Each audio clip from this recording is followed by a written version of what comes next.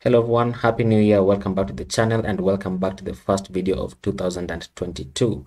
And we're going to be beginning this year with a very simple challenge from Frontend Mentor, which is the QR code component. Just from the looks of it, you can tell that it's a very simple challenge, and you can go ahead and you can click on this card and then you can say visit challenge hub and you can say download starter. Okay, now I already downloaded the starter first, that's why it says I already have one attempt on this. So I'm just going to go ahead and open this up. It should be inside this one.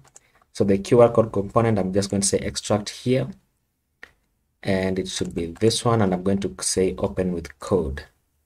Okay, so once this opens, then we can close this. And I just want to mention that for this particular project, we're going to be using an extension called 5server. It was renamed from live server. It's technically still the same thing, but you can see it says it's the maintained fork of live server. Okay, so you can go ahead and you can install this live server, or you can go ahead and open the index.html file however you want, really.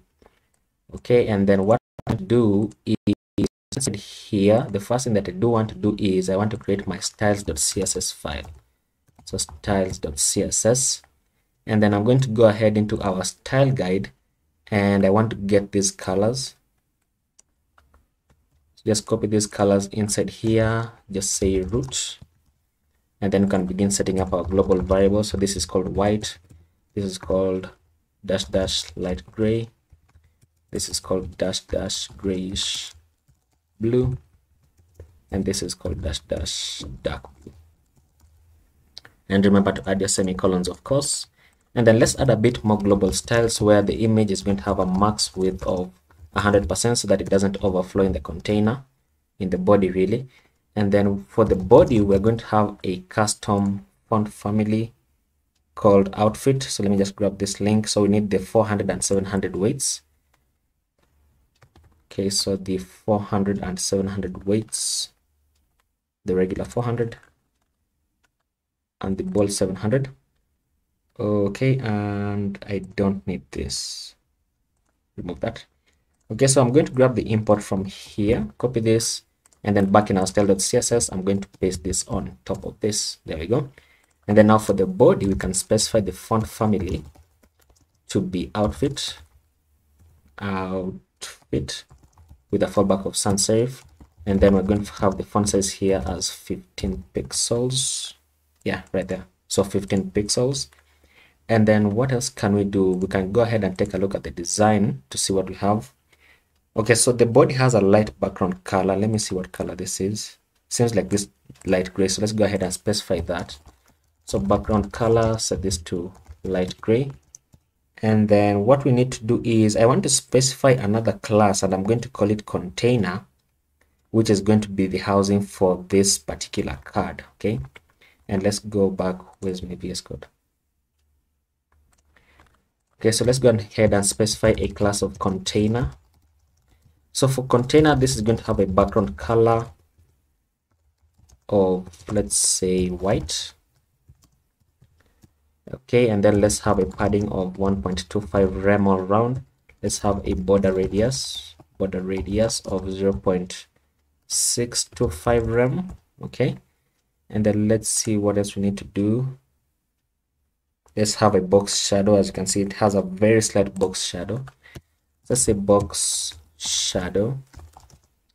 Let's say, how does it go? Half of, so 5 pixels, 5 pixels, 5 pixels, and let's say RGBA 0.3. Okay, so this is the horizontal, this is the vertical, and then this is the blur radius of the box shadow, and then this is the color that you specify on the box shadow. Okay, and we're going to tweak this. I'm just setting this up so that it can be kind of like a placeholder for us. And notice how this card is to the center, right? So let's go ahead and place it where I'm going to go back to the body, and I'm just going to say display flex, align items center, and justify content center. And then I'm going to specify this height to calculate 100 viewport heights minus 1 pixel, just like that. So display flex is going to take all the items inside the body and place them inside raw format by default. And actually not, let me specify the flex direction here to go to column by default. And then align items to the center is going to push them so that the items in the row align to the center. And then justify content to the center is going to push them to the middle. And then once you specify the height to calculate 100 viewport heights minus 1 pixel, then it's going to move the everything inside the body to the center of the body. And we're going to see this in action once we go back into our index.html. Okay, now the next thing that I do want to do is let's jump inside here, and then let's grab these two styles, and then let's just paste them inside here, right there. Okay, fantastic. And then we can remove this, and then our favicon is right here from our images. Okay, fantastic. And then our title displays correctly. Okay, so now what I want to do is let's go ahead and let's just begin building this out. So I'm going to create a div with a class of container, and then inside here we're going to have an image. The source for this image is going to be /images, and it's called QR code. And then below this we're going to have an h1 that says this, and then below this we're going to have a paragraph that says this. So push this up, there we go.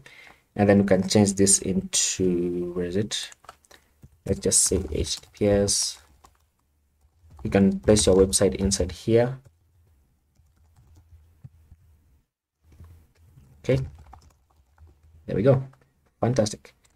Okay, so let's go ahead and save this, and then we can open this up with Five Server right here. So you can just right click on this, or you can go into your index.html here, and then you can right click and say open with Five Server, or alternatively you can go ahead and say go live on the bottom right here.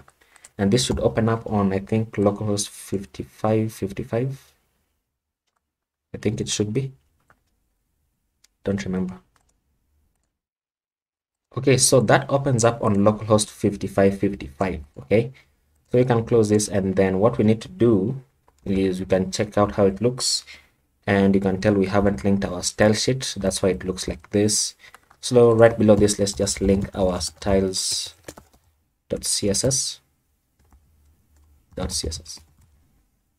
and reload it. Why isn't it reloading? Wait, what did I do? Okay, so once we link our styles.css, I've just realized that we didn't do a bit of resetting. So let's just go ahead and target our asterisk, and then we can say the margin, reset this to 0, the padding reset to 0, and we'll reset the box sizing to border box. And it should do something here, but it still doesn't. What is happening? Okay, you know what, this is called styles.css, not style.css. Okay, sorry for that. And there we go. Now you can tell right away that we are already partly done with our design. So let me place this to the right, and then we can have this to the left. Okay, now we can close this, and let's begin playing around with our styles. So the first thing that I do want to do is I want to go back to the body, and then I want to specify a margin of 1.25 rem all around so that this pushes inwards. There we go. And then notice how this box shadow is a bit thick, so let me specify this to 1.5. Just reduce its intensity just a bit. Let's say 0.5. Yeah, that should work. And then for the container, let's have a margin on the bottom. So margin bottom of 2 rem to push it away from this text right here. Okay. And then let's see what we need to do is let's target this image. Okay, so the container image, so container img, and then let's have a border radius of 0.6 to 5 rem all around. There we go. Let's have a margin bottom of 1 rem, and then let's target the container h1. Container h1, I think it has a kind of color on it. Yeah, it's not black, so let's see what color is this. Should be dark blue. Okay, so the container h1 has a color of dark blue, and then the container paragraph like so has a color of grayish blue. So color should be grayish blue. Sorry if you're seeing a lot of typing mistakes. It is currently about 10:40 p.m. in the night. Okay, so I can't really see my keyboard all that well because I also have my lights off. So I have that looking amazing. And then now what I want to do is I just want to say here, text align to the center for the h1, and text align to the center for the paragraph. And then let's go back into the h1. Let's say margin bottom, set this to 1 rem as well, push the paragraph downwards. Let's go into the paragraph, and you know what, I think this looks almost fine, but notice how when we increase it, look at this happens, right? Now we don't want this to happen. We want to limit our container. Okay, so that's very simple to do. You can just do that by adding a media query. So I can say at media, let's say for a mean width of let's say 400 pixels, or let me say 500 pixels. It's much more accommodating. So for 500 pixels, then I want the container to have a width of, let's say, 400 pixels. Okay, let's see. Look at that. Now the container is contained well, of course. And would you look at that? That's looking amazing. And you can tell that we're already done with this project, really. But I do want to explain one more thing that we did, where we had this display flex. So I'm just going to remove this, and then you can notice what happens. Look at this. So this is what happens. So I want to go step by step by just uncommenting each one of these, so that you actually you can tell what they all do, right? So when I remove display flex, look at this. Now nothing technically happens because the body only has one element. But if I go inside here, so inside the container, so let's say below the container, let's have another div with a paragraph that says, you know what, let me have an h2 that says lorem 5. There you go. Now look at this. Now the h2 is here, and then this text also here. But notice that if I specify the flex direction to column, then they'll go to the bottom. Would you look at this? Okay, looking fantastic. So that's technically how flex works, and I'm just going to remove this before I accidentally commit it. Okay, so I'm going to have that, and then notice how if I say align item center, now look at this, takes it to the center, and then if I say justify content to the center, then it pushes it downwards. Technically it pushes it downwards, but you can't really tell because we haven't added a fixed height. So when you add a fixed height inside here, then it's going to push it to the center of the fixed height. Okay, so that means technically if I have this as 50 viewport heights, then it's going to be 50 viewport heights of the container. Okay, but I want it to be 100 viewport heights minus 1.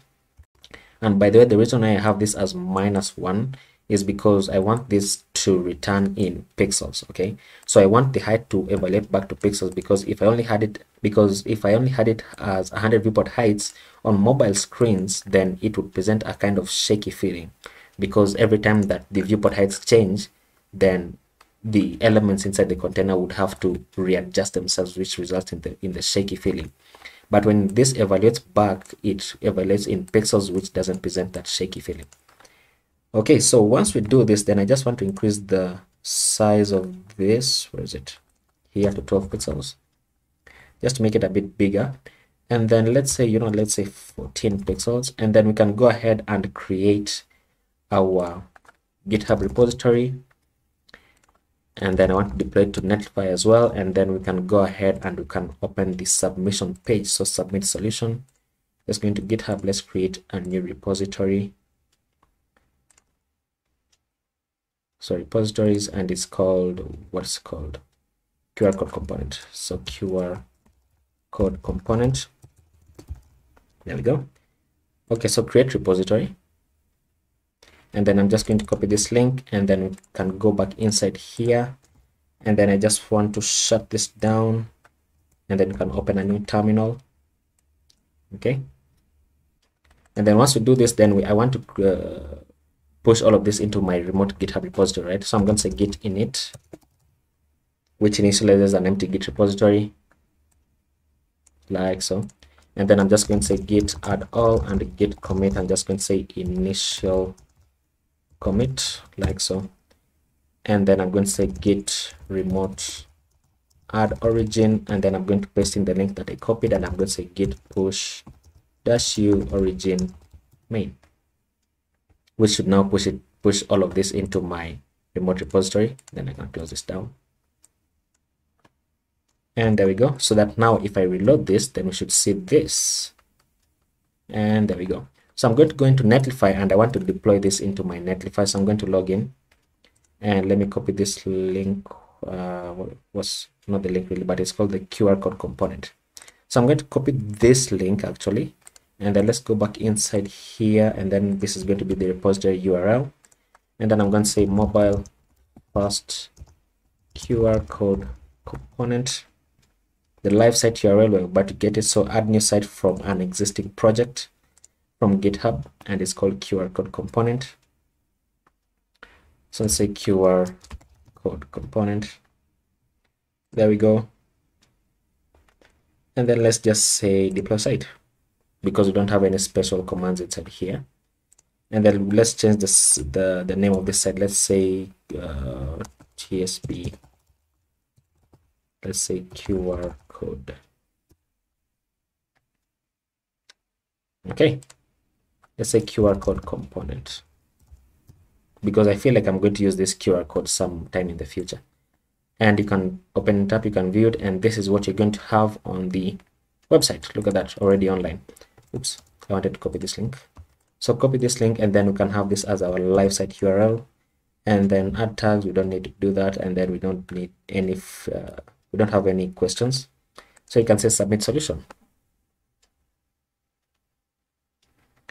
And would you look at that? Amazing, looking amazing. Where's my solution? Okay, so view solution, and you can preview the site, and you can view the code, and you can compare it to what you have. We made ours just a bit bigger, but you can see it's almost to scale, just a bit bigger by a few scales. And there we have it. So that is going to be our component, and that is going to be the first video of 2022. Okay, so that is going to be the video, and if you reached this far, then please subscribe to the channel if you're not already. And I hope you enjoyed the first video of many, and I will see you in the next video. So bye bye.